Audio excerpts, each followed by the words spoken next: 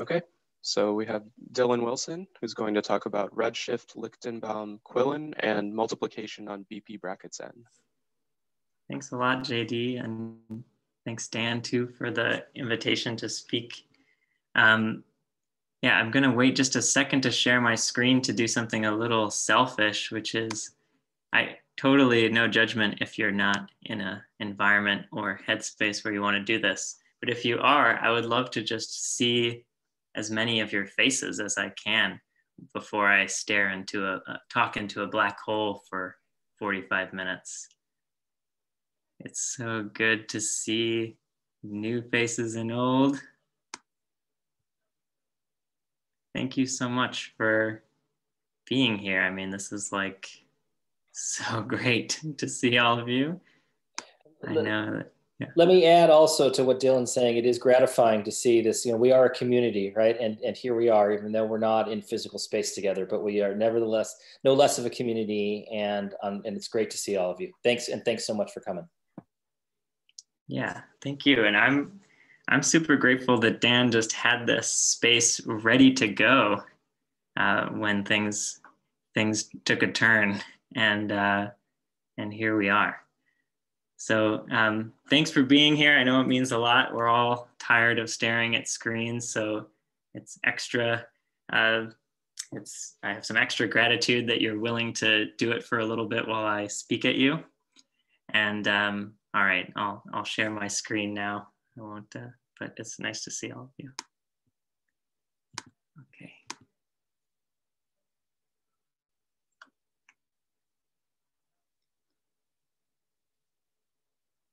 All right, so I'm going to be talking about some work that's joint with Jeremy Hahn about redshift, Lichtenbaum-Quillen, although I don't know someone can correct me if I'm allowed to call it Lichtenbaum-Quillen, or if I'm only allowed to call it Quillen, or if I should call it Lichtenbaum, or if I should say it in the other order. And then, and a bit about multiplication on BPN. So what's the deal? So there's this philosophy that Bert foreshadowed, which is this redshift philosophy of Osoni and Rognus, which is that if you do algebraic K-theory, it does something to the height of whatever you put in. It should increase it by 1. And there's a couple of different ways that you might think about what that means, like what it means, what is the height of a thing, of a ring, and what would it mean for it to go up by 1? So there's a couple of choices you have. I've listed 2 possibilities here. So one thing you might ask is that you start with a ring whose Kn localization is not 0, and you get out something whose Kn plus 1 localization is not 0. There's other variants of that. And another formulation, which is slightly more precise, is that if R is what's called FP type N, then K of R is FP type N plus 1. So let me say what that means. That's one way of capturing a notion of what you might mean by the height of a ring or chromatic complexity of a ring or something. So this definition is due to Mahold and Resk. So we say that X is FP, which sort of stands for finitely presented, although nowadays that might be confusing. Like there's lots of things that could mean. So I'm just going to say FP. So X is FP if it's P complete bounded below. And then this strange condition. So if there's a finite complex, so that the homotopy groups, there's finitely many and they're all finite after smashing with that complex or tensoring with that complex. So I don't know, this is some sort of finiteness condition on X. It's equivalent to asking that its cohomology be finitely presented over the Steenrod algebra. And Bert told us a lot about finite complexes and how they exist in these families where you can ask if what type a finite complex has. And we say a spectrum has FP type X. We say it has FP type, sorry, the FP type of a spectrum X is N minus 1, where N is the minimal number such that there's a type N complex that makes that condition hold. Okay. So you know, there's some finite complex that makes this work. In fact, the collection of finite complexes that make this work forms a thick subcategory. So you can just ask which of the thick subcategories is it? And then, oh no, it's plus or minus 1 on that. I would have to think for a second. So for example, the FP type of BPN, the truncated Brown-Peterson spectrum, is N. The FP type of KO is 1. The FP type of TMF is 2. So you see that it captures somewhat this notion of things living at the height you expect them to be. Okay, so let me give a brief overview of the work that already exists, and it's going to be an incomplete overview, but it's the best I could come up with on short notice. I'm new to some of this literature, so if folks want to call out their favorite friends to add to the list, I'm really happy to do so and happy to learn about them. But here's some of the history and previous work on this sort of redshift sort of thing. So back in a while back, there's heights -1 and 0. So this is names associated to this work would be like these: Quillen and Suslin and Lichtenbaum, Thomason, Hesselholt, Bachstedt, Madsen, Ragnes, Blavatsky, and Rost, and I'm sure more. And there's lots of results in here, but just to give you some of them, Quillen computed that the K-theory of FP after P completion is the p-adic integers. And Suslin showed that the K-theory of, lots of things, but in particular, if you take the algebraic closure of Q and P complete, then you get connective complex K-theory. There's this result, which is some variant of Lichtenbaum, Quillen, Quillen, Lichtenbaum, Lichtenbaum, Quillen. I'll figure it out one day, which is that this map from the K-theory of nice enough, I think finite dimensional rings is what you need. The P-complete K-theory of that looks the same as this localized variant in high enough degrees. I'm really excited if someone in the chat is about to tell me which of these things it's true. Oh no, it's a question which I didn't answer, I'm sorry. Yeah, please feel free to ask questions. It's a little hard for me to see the chat, but then if someone wants to tell me that there's something in the chat, I can go see that there is. Okay. Actually, wait, I can see the chat if I keep it there. Sorry, clearly I'm an amateur. All right, so that's the story for heights -1 and 0. Then there's been some beautiful recent developments to give upper bounds on how much can the height shift when you do K-theory. Can it go up by 7? And the answer is generally no. So one of the early results in this area was by Steve Mitchell, and then lots of results since then by Osoni, Ragnes, Angelini Noel, Sauch, recent stuff by Clausen, Land, Matthew Meyer, Naumann, Noel, Tom. And sort of the state of the art is a result like this, which is from that last batch of authors, which is that if R is E1 and say it's Tn and Tn plus 1 localizations vanish, then K-theory doesn't bump up more than 1. And if R is E infinity, you can just use this condition, thanks to a result by Jeremy. So that's kind of the state of the art on how much can the height go up. And so what work has been done on lower bounds? So it's a little bit of a different flavor. It's much more computational. You're trying to show that something isn't 0. So it's a little bit of a different feel. So a lot of these are, have to find some elements somewhere and check that it's not 0. So there are these computations of Osoni and Ragnes and the K-theory of things like K-theory or BP1. There's some, I think, work in progress by Bruno and Ragnes on the K-theory of TMF, trying to check that it's FP type 3. Gabe has some stuff on iterated K-theory, detecting the beta family. And then a slightly different flavor than those is, so this doesn't quite fit in the FP type world, so it's a little different, but there are these spectra YN, and Angelina Noel and Quigley show that the height doesn't go down, which is a good thing to know. I think that would be very much not redshift. So, and then there's definitely a lots more results in this area. There's some ambidexterity stuff from Carmeli, Schlenk, and Janowski. Craig Westerlin has in his higher chromatic variance of image of J, some results. Uno Nielsen and Rogness have done some stuff at infinity with MU, I know. So before I move on, are there any omissions that I am apologizing for in advance that anyone wants to give a shout out to for some of this stuff? Just one minor thing. So in the result of myself and JD, probably the more interesting thing is maybe the result about TP.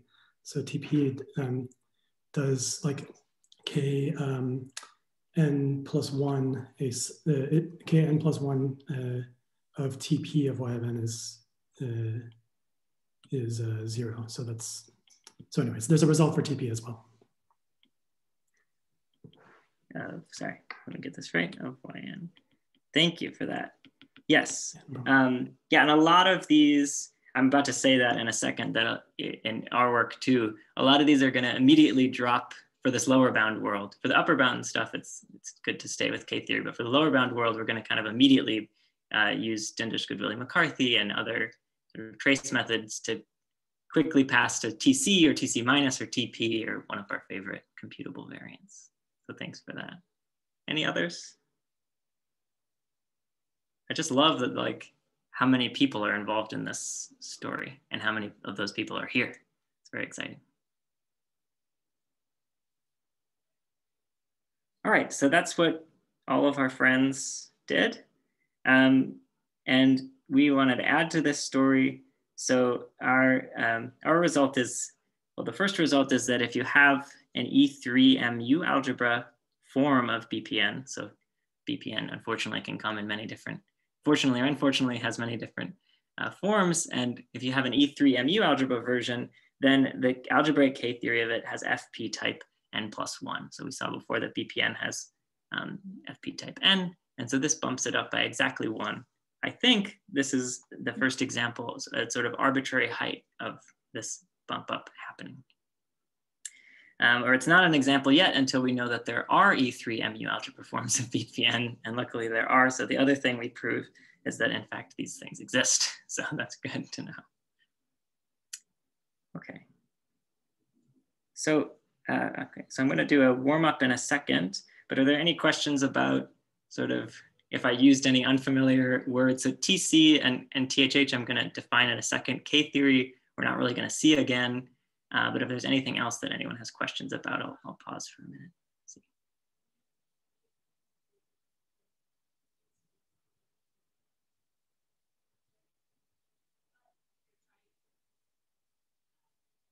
All right. Okay, so I want to give some motivation for some of the techniques we're using or some of the way we go about proving this. I just wanted to, this might be a review for some people and maybe a nice thing to hear about for other people, which is to just think about sort of the story going from -1 to 0, which is the story of how we get from FP to ZP. And as I said a minute ago, I'm going to drop K-theory from now on and focus on cyclic homology, which I'll define sort of as I go along. So I'll start by defining THH, and then you just have to trust me or trust, I think Dundas is here, that that's good enough. Yeah. So let me start by telling you what this THH is. So if you have an E1 algebra pretty much anywhere in a symmetric monoidal category, then you can define this gadget, which for now I'll define as coming with an S1 action, and later we'll give some more structure. So you can define this gadget by looking at this, what's called the cyclotomic bar construction. So you take all the tensor powers of A, and there are the various multiplication maps going from one to the next. And then there's one that cyclically permutes and then multiplies. And this has an action by sort of cyclic groups at each step, which realizes, if you take the geometric realization, you get this object which has an action of S1. It's a rough idea of what THH is. And if you just care about what this thing is, not without the S1 action, then sometimes it's more computable to think about it this way, which is to think of this as computing for you this relative tensor product by starting with a free bimodule resolution of A. So that's THH. And the really fundamental computation is this theorem of Bäckstedt. It's where everything always gets started. And there are by now lots and lots of different proofs of this computation, that THH of FP is FP adjoin X where, with the degree 2 class. I want to review a specific computation because it sort of will feed into other computations. So here's the idea. So the idea is to use this non-equivariant formulation of what THH looks like. And so you get the Kunath spectral sequence that starts from Tor over the dual Steenrod algebra and converges to pi star of THH. And there aren't very many Tors we can compute in life, but this is one of them. So this is, the dual Steenrod algebra is a polynomial tensor exterior. And so the polynomial part the exterior part will contribute a divided power algebra, which makes us afraid. And it looks like this on the suspensions of all the tau i's. And the polynomial part will produce an exterior algebra, which makes us slightly less afraid.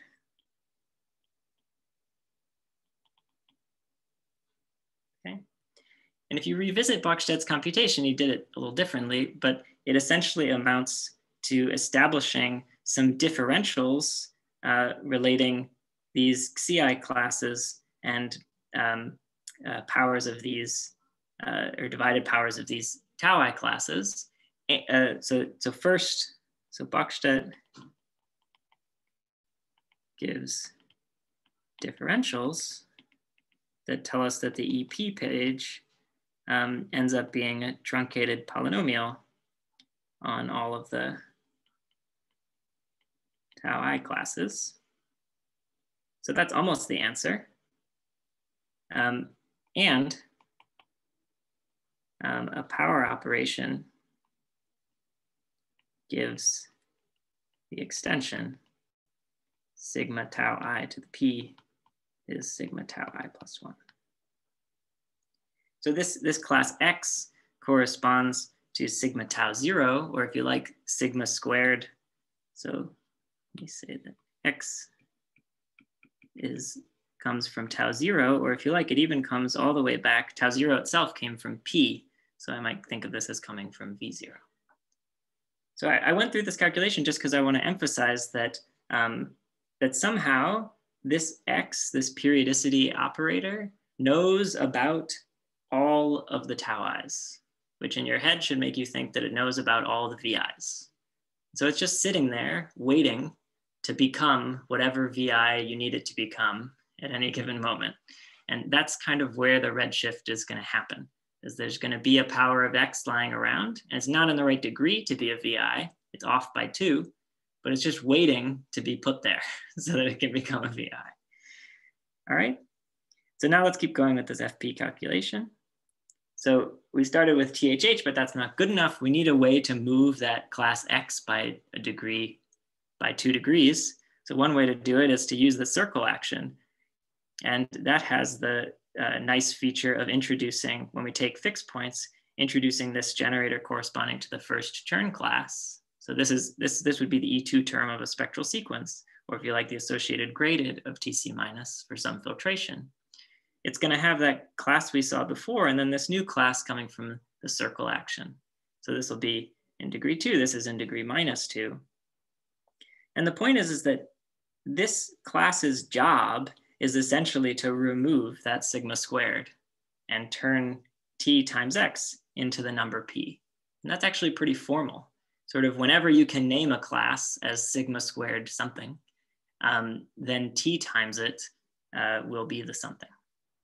So this circle action has the property of sort of undoing this thing that was hiding the V0. So before we started in a place where P was equal to 0, and suddenly in TC minus and TP, P is not equal to 0. In fact, in this associated graded, the class T times X is non-nilpotent. So every power of P is not 0.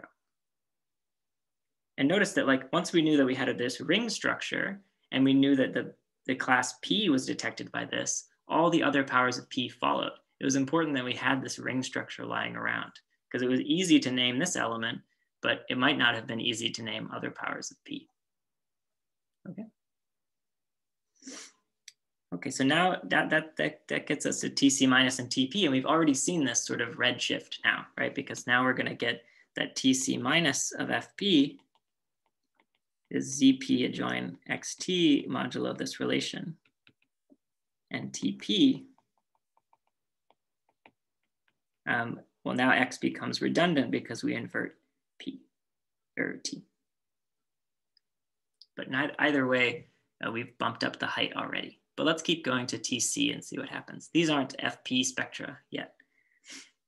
Okay, so to define TC, I can't work in an arbitrary symmetric monodal category anymore. I know that maybe you weren't thinking that I was earlier, but secretly everything we've done before was fine. But now I need to have this Frobenius. So this definition is Nicolaus Schulze. This is their construction of TC. And so they start by observing that every spectrum has this canonical Frobenius map into its tensor power Tate fixed points. And you do that at every stage of the cyclotomic bar construction, and you can extract a Frobenius map on THH. And then TC, or really it's P completion. If I didn't mention it, everything is P complete all the time. So if I forget, that's what's going on. So TC is then the equalizer of the fixed points of Frobenius, which is a map from TC minus to TP, and the canonical map. I guess I should say that A is bounded below for this to be the right thing to do. Okay, so that's the definition. And we've sort of computed some of these pieces, and we kind of understand the canonical map. And so we can understand each of these maps separately and through a little bit, and they have different flavors. So on the one hand, this map phi turns out to be an equivalence in non-negative degrees, which means that that's still true once I take fixed points. So phi wants to be an equivalence. So this is a computation that you can do. And on the other hand, the canonical map wants to be 0 mod p in positive degrees. So this you can just work out from what we've already done. So you can see that X this map is, the canonical map just inverts T, I should have said. Phi does something more interesting. Phi actually sends X to T inverse. But this map just inverts T. And so that forces X to go to something that's divisible by P. And so every power of X goes to something divisible by P. And so the canonical map is 0 mod P in positive degrees. Okay. So let's just put that together. Putting that together, we're interested in studying the fiber of this map. And we know that this map is an equivalence in positive degrees, and this map is 0 mod P. And so this difference is an equivalence in positive degrees, which tells us already what the connective cover of TC is going to be. And actually, I mean, you can actually do the computation in this case. The rest of TC is not that bad.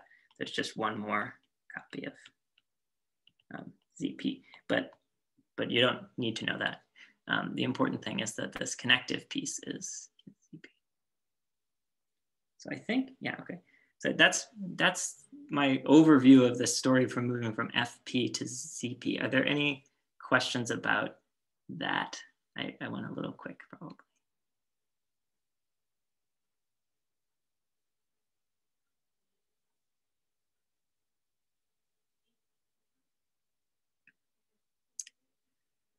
It's coming from the Galois group of FP. I don't know. I guess where I see it, you're saying that if I took FP bar, then maybe I wouldn't see that.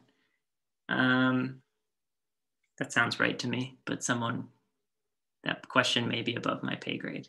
If someone else wants to answer with more confidence, great. Tell me that's what I was looking for. Okay, great. Any other questions or comments?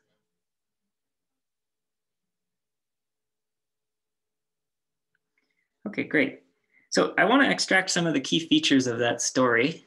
The first key thing that happened was this detection of Vn+1 as being non-nilpotent somewhere. So we just had to find, we needed to be able to find it, you know, and name it, and find some approximation to wherever it lives, some associated graded or wherever, where it was clearly non-nilpotent. That was important. The other important thing was a version of the Siegel conjecture. So there's a THH version of the Siegel conjecture that has been studied in various, so when R is the sphere, it is the Siegel conjecture. And in other examples, it's due to, I think, Hesselholt for rings, that like maybe smooth, someone's gonna have to put the right words, let's see, maybe like regular commutative rings or something like that.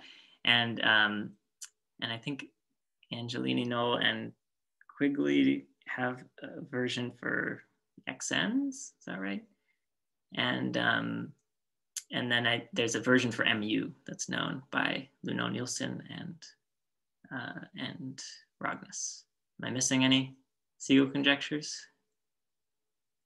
Okay. Yeah, so this is a version of the Siegel conjecture. So this is sort of a phenomenon that's been observed, and then we compute it that it seems to keep happening in lots of examples. So I think it's an interesting thing to want to study. This other phenomenon has been observed, but I don't think has been sort of singled out as a feature to look for as much, or at least I haven't seen it.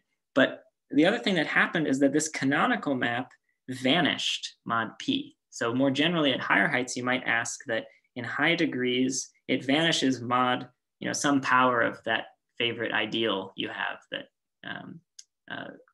involving P through Vn plus 1.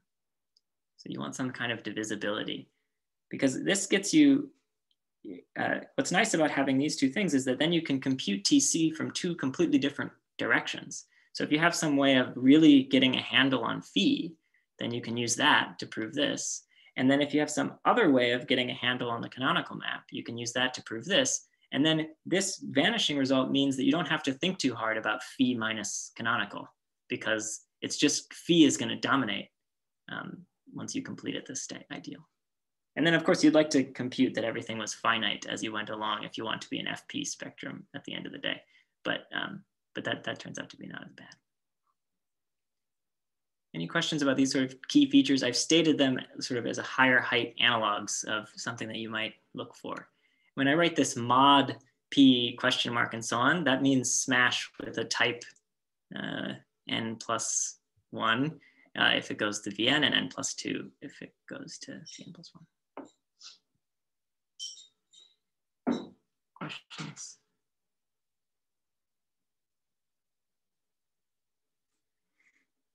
Okay, so I want to talk about how we prove a variance of these for BPN. So I won't talk about how we build the multiplicative structure, because that's a bit of a different story. And the Siegel story should also end at Vn plus 1. Yeah, that's right. Thanks, Jeremy. Yeah, no, this one is for Vn, and then this one is to Vn plus 1. Right, so in the example of FP, it was true unconditionally without modding out by anything that we had an equivalence here, and then the vanishing happened only mod P. Okay, so here's the outline of the proof. So the key first computation is sort of an analog of Bachstedt's periodicity theorem. It's a very similar proof. It's the same power operation that appears, but it happens relative to MU.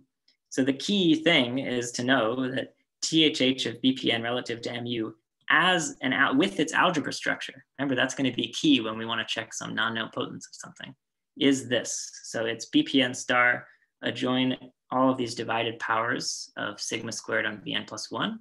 And then there's other stuff coming from the fact that this is MU and not BP, but it's all in even degrees. So this is somehow the key computation. This is actually also the key computation in producing the multiplicative structure on BPN that we want.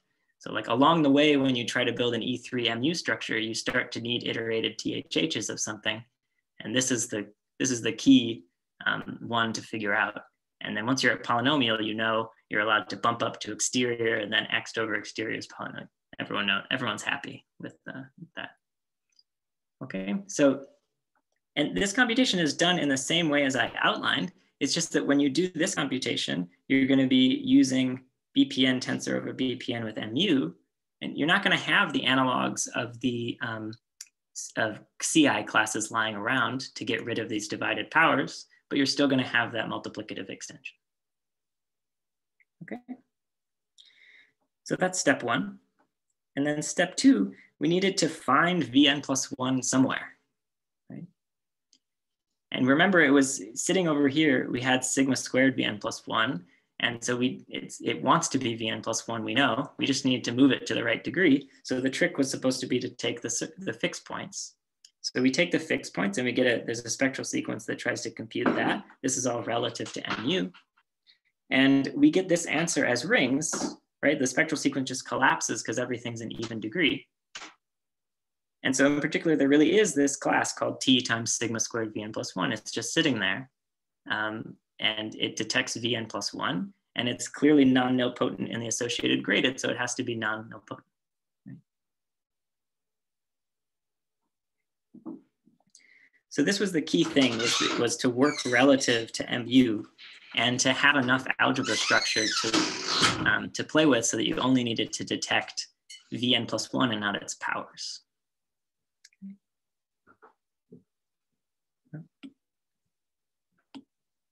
Sorry. All right.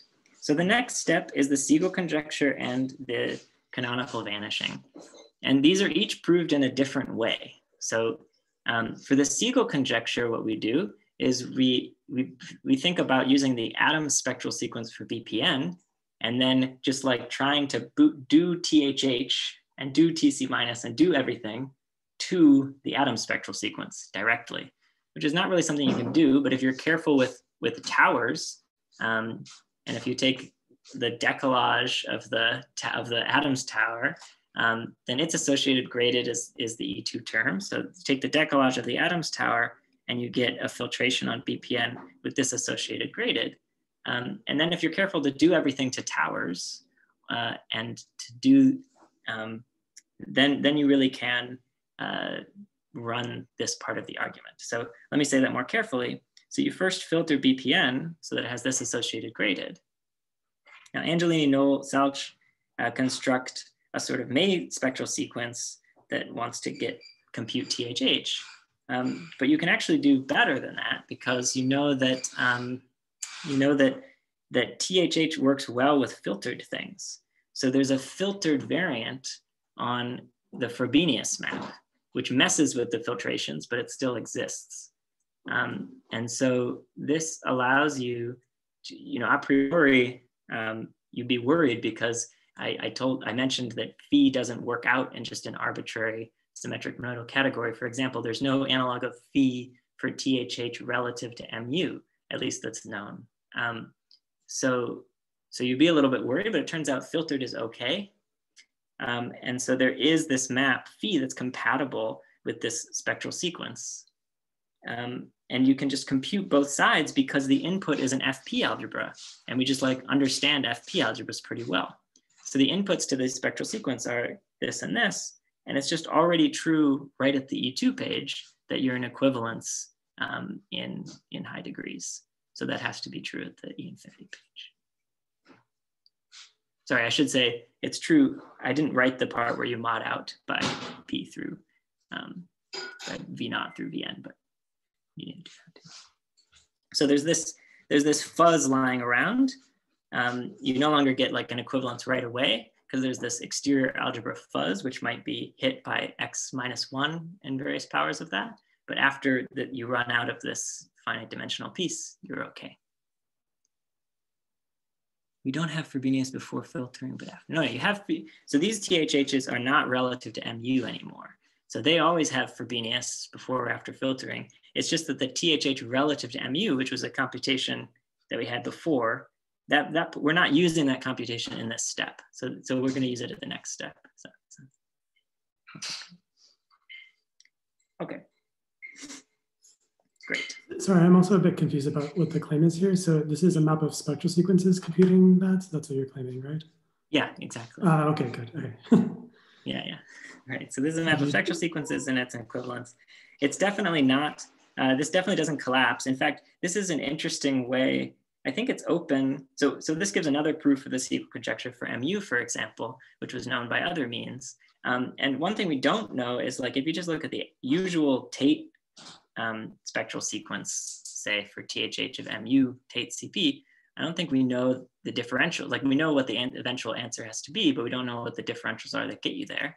And this is one possible route to start to understand what those are, because you can get a pretty good handle on what these differentials sort of have to do.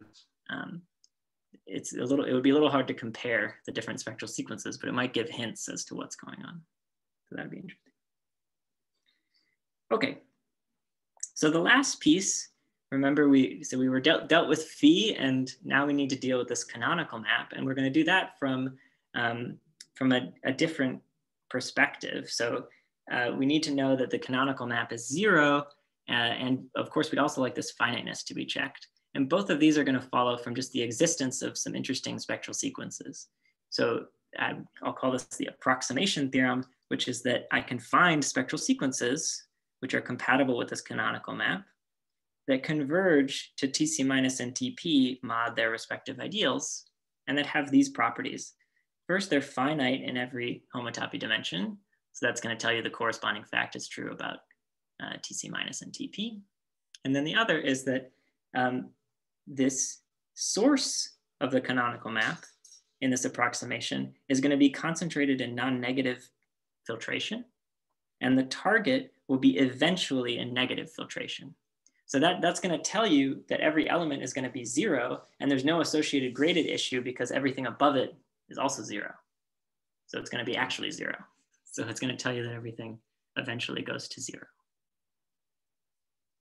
So does it make sense how I mean, I haven't told you anything about these spectral sequences, but does it make sense that if you had them, that you would be happy and you get this vanishing and finiteness?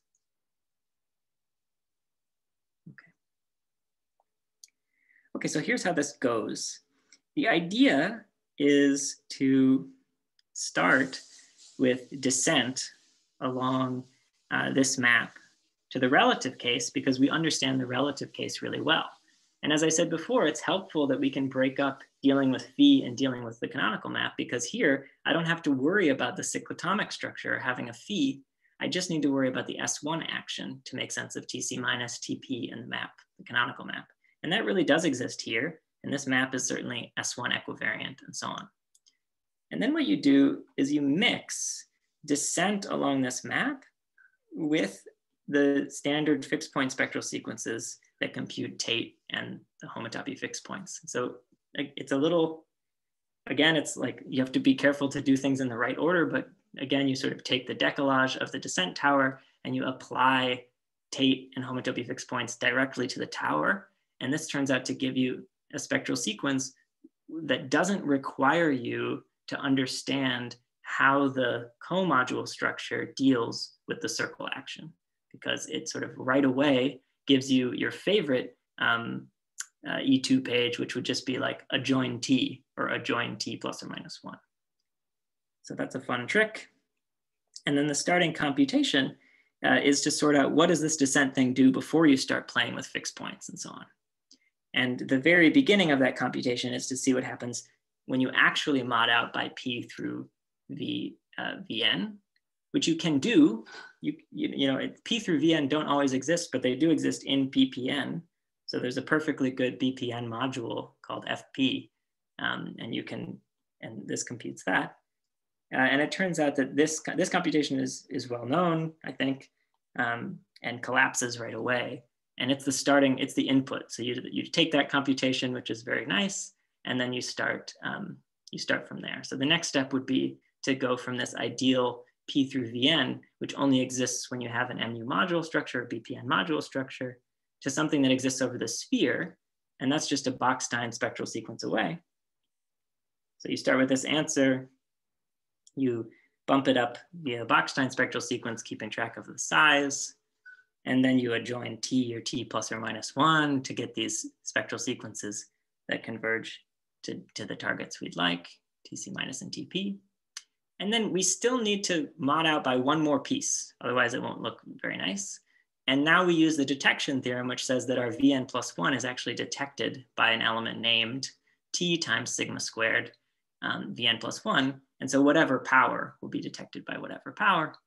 And you mod out by that power, and you get exactly the spectral sequences that I alluded to. So let me show you a picture of kind of, it won't be as cool as the pictures that many of the computational folks can produce, but this is the best I can do. This is a rough schematic of what each of these spectral sequences is going to look like. So you'll have this THH of BPN mod some power. And the point is that there will be some sort of exterior algebra stuff happening here, and some power of X here. X is that Bachstedt X, or sigma squared V0, and then some power will be sigma squared Vn plus 1. Because you have some finite stuff, and then you're just multiplying by X. Then you take TC minus, so you have to adjoin this T, and it lives in this filtration, in filtration 1. Goes off in this direction. And so you'll have a bunch of stuff now. You'll have a huge spectral sequence, but all of the stuff in this region is going to be divisible by both T and X. So when I eventually kill some power of T times some power of X, this is going to go away. So here, if I kill Vn plus 1, then suddenly that isn't there anymore. And I'm looking at this nice bounded region. Even more importantly, if I then also invert T, which wanted to go in this direction, if I then invert T, and I look at TP, I see that eventually I'm concentrated in negative degrees, which is what I wanted. So the canonical map is coming in from here, and it has nowhere to go but 0. So that's the story of that computation. I think there's lots of interesting things to think about, extensions of this idea to other ring spectra. I think it would be neat to, we sort of do enough of the computation. We don't really do much computing with any of these spectral sequences. We just keep them around to bound stuff so that we can eventually say something is finite. But I don't think, it would be interesting to know what computations could be done with these and if they're useful for anything else. But that's all I wanted to say, I think. So are there any questions? Maybe first we can all thank Dylan for the great talk.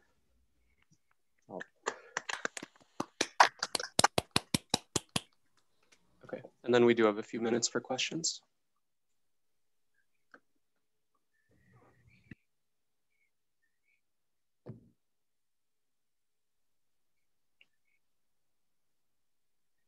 So I guess one thing that comes to mind is, can you do this for other families of spectra that sort of go between heights 0 and infinity, like Johnson-Wilson theories or something like that? Yeah, that's a good question. So some of the stuff,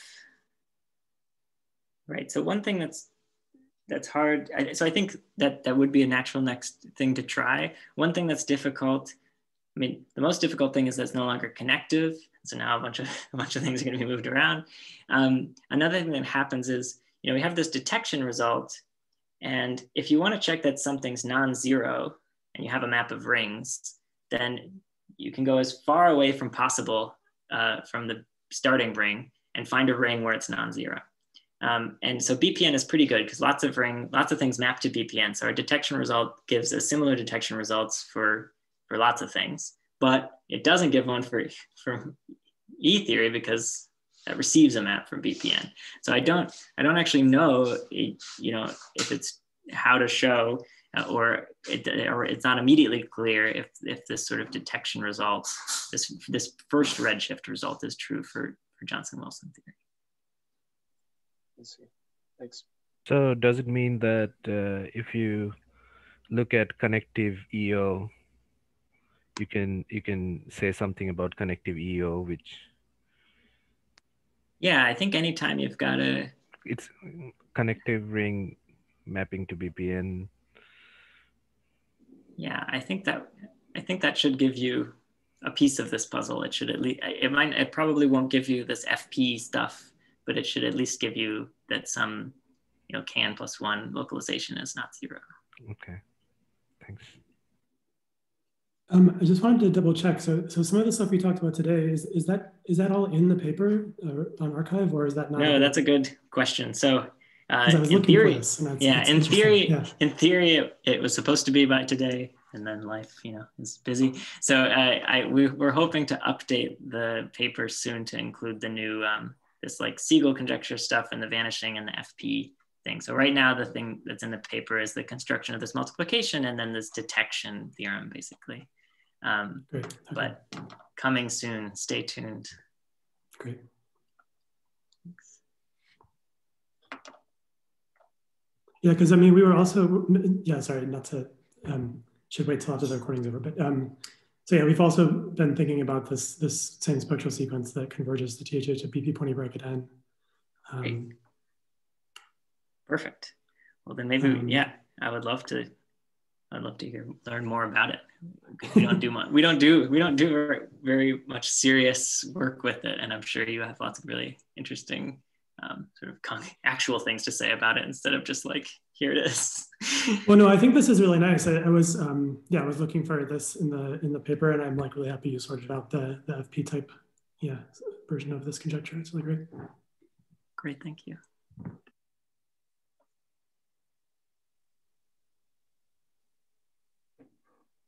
Maybe since it's a little past 12:15, I'll just end it here, but then we can keep the meeting open and ask Dylan more questions after the recording has ended. So thanks again, Dylan and Bert, for the talks today.